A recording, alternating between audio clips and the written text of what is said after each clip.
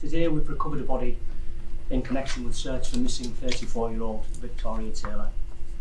The police underwater search team made the discovery at approximately 11:45 hours this morning in the River Derwent, close to where Victoria's belongings were recovered. Formal identification is yet to take place. However, Victoria's family have been informed of this development and understandably they are distressed by today's news. Our specialist team of family liaison officers will continue to support Victoria's family in the coming days.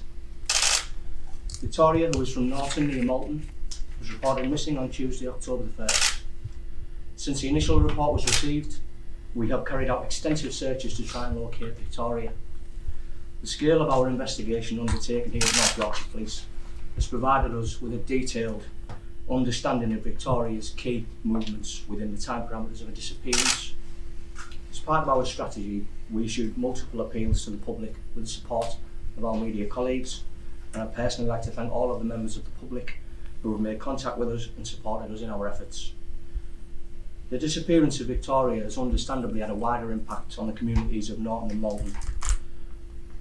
Victoria's family and those closest to her have understandably felt an enormous amount of heartache since the day she was reported missing, and they have previously acknowledged just how grateful they are to the local community for the overwhelming level of support that they've had as a family.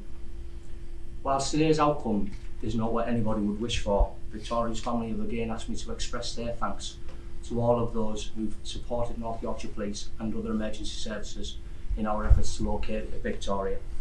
They've also asked me to ask for time and space for them as a family to come to terms with the information and the news that they've been provided with today, and our thoughts remain very much with them at this time.